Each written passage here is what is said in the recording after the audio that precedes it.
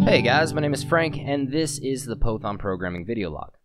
So today I'm actually going to be amending what I did in one of my previous videos on square collision. So I've been getting some comments and they're saying that this does square collision but it does not do rectangular collision, and I was like, well, of course it does rectangular collision, but actually it doesn't. It only works with perfect squares, and I totally overlooked the fact that it doesn't work with rectangles, even though I named the video rectangular collision response. I mean, right here it says square collision response. When I wrote the code, I must have known that it was square collision, but when I posted the video, I was like, oh, this works for rectangles too. It doesn't, but that's okay because I'm going to show you how to make it work for rectangles. Basically, the code in this example here is exactly the same. I mean, the variable names and stuff are different, but the logic and math is exactly the same as this here. The only difference is this one accounts for the width and height of the white rectangle. So the reason I don't have to account for width and height of the white rectangle in this example is because it's a 1-to-1 ratio. It's a perfect square.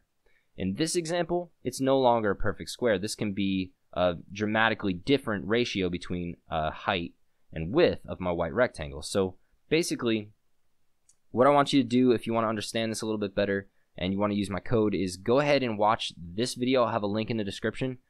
Basically, it explains all this code really well, and it goes into great detail. The only difference is when I'm comparing the length of the y vector to the x vector, I'm not accounting for the ratio of width and height inside of this white rectangle. In this, the equivalent line to this over here in this new example that does rectangle versus rectangle would be this right here.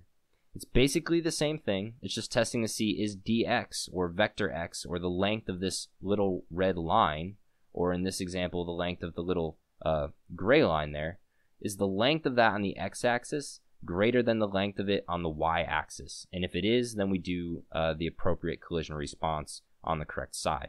The only difference is here I'm dividing dx by the white rectangle's width, and here I'm dividing dy, or the length of the vector on the y-axis, by the white rectangle's height.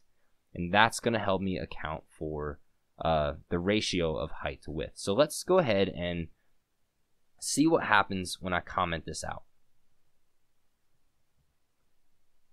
When I take out this little bit, the code is basically going to be the same as it is in the other example. It's going to work the same way. So long as my ratio is a perfect square, 1-to-1, I'm going to have a very, very accurate crossover here. This isn't quite that accurate. Let's see if I can get a close to perfect square going here. That kind of looks close. But the closer I get to a perfect square, the more accurate this is going to be. So the closer I get to a perfect square, the more perfect switching between these different regions is going to be. Here we can see I kind of switch over right about here. If this was a perfect square, it would switch over right here, and this code would work just fine. But because I'm doing rectangle versus rectangle, and they can be varying heights and widths, I have to account for the ratio of height to width in my white rectangle if I'm going to do collision based on these regions inside of the white rectangle. So here we can see that if this was a perfect square, the region would be right about here, the border between the top and right regions, but it's not. So what I need to do is I need to add in this division by the white rectangle's width, and this division here by the white rectangle's height. And once I do that and save it, so now you can see that things are going to work perfectly. Of course, that's like a perfect square right there, but no matter what size it is, I'm going to be in the right region. And all I changed between this example and this example was this line right here, where I divide by the width and height of my white rectangle.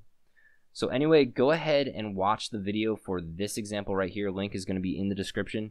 That'll teach you about all the math behind this. And then go ahead and check out the example program for this right here, and you'll understand what you need to do, and you'll just add this stuff in, and you'll have rectangle versus rectangle collision response. So anyway, thanks for watching, guys. If you learned something, go ahead and like the video. If you have any comments or questions or suggestions for another video, go ahead and leave that in the comments section as well. I just wanted to give you this video because I felt kind of bad about making a video on square collision response and calling it rectangle collision response when really it only works for perfect squares. So anyway, thanks for watching, guys, and have a good one.